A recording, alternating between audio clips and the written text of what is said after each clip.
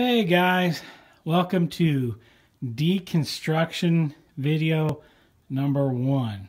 And this is a simple, I'll show you what I'm doing so far. I've taken out these buildings here were the first ones.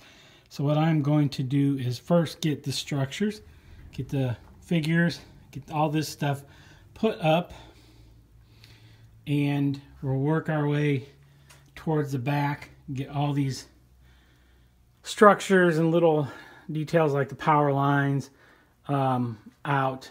Power lines in the back I'll get to once I get all this cleaned up in front, and then I'll work my way back. I'll have a separate video on landscaping and getting that up, and how I'm going to do that, because I have a multitude of different trees which I think gives the layout a very good look. So I'm going to kind of separate them because I have some ideas for the future layout, that some of these trees will be separated by kind of what I'm going to do, especially these pine trees. I've got an idea for the pine trees, because I'm going to do a little plains scenery and one end kind of be out west scenery with some mountains, kind of taking in maybe a little bit of Mariah's Pass, kind of in there with some mountains, because I'm going to be running Santa Fe and probably Burlington Northern a little bit more. So what I started doing first and foremost are the buildings. So I'm going to work my way back, and I'm going to get all these structures off of here, put away.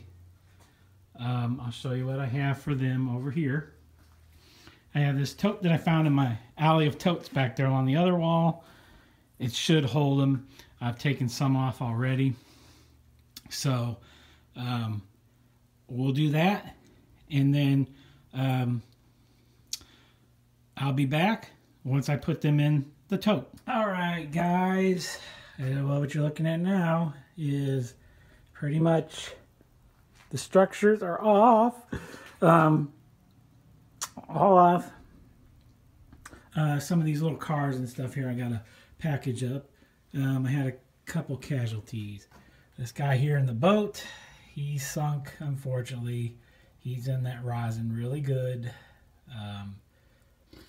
So he's lost his arm, and what a bad caretaker I am of my railroad. I let the poor guy sink in his canoe. And then the other one was over here in the lumber yard. I have this, it's an old Atlas kit, I think, of a lumber shed. It was kind of wooden looking. I lost the base because when I poured that pond, it came this way. And that ramp stuck on there, but those are easy to make. I can make another one of those if I decide that's the route that I'm going to go with the lumber yard. This base I lost, not a big deal. The water stuff got underneath it, and it's on there very, very good. So I worked to the back. What's in the back here, once I start working inward and get up there, I'm going to get all this stuff off here. The little pigs, the little horses, the fence is better. And the cows over there and their fence. The cemetery scene, all that stuff over there. Once I get up to that point where all this scenery is taken off, and I get back to that point, especially back here with these mountains, the scenes back here, all of that in the back, being another video. Then of course last video is going to be coming up with a track, and probably as much of this stuff here as I can get off. Some of this is not glued down, which is why I never ran a train over it. It is on the main. It's sealed up pretty good, because I did get a couple locos that picked it up that I still have to work on in between working on the layout. So that's where it's at. Really quick, here's where my buildings that I did get put up wound up. I'm going to be very careful with this tote. I'm going to store it away from when I'm working on the layout, along with my other tote under there.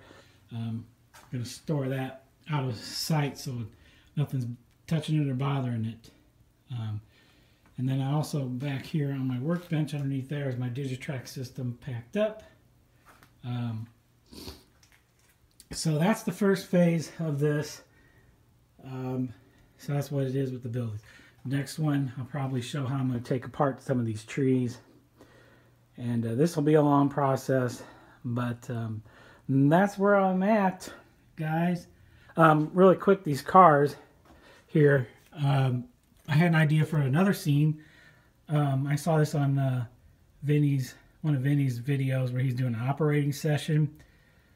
I think if it was in the Wickenburg area, or it rolled by like an industrial area where there was a pile of these cars like this, all painted, rusted up with weeds or something. You know, it was like a scrapyard scene. I really liked that idea. So sorry, Vinny, I'm gonna borrow that idea. I saw that and I thought, man, that would be cool. And maybe have a spur going into a fence or something with a scrapyard. Maybe find an old crane. That's another idea for industry. So that's phase one. Video number 2 will be coming.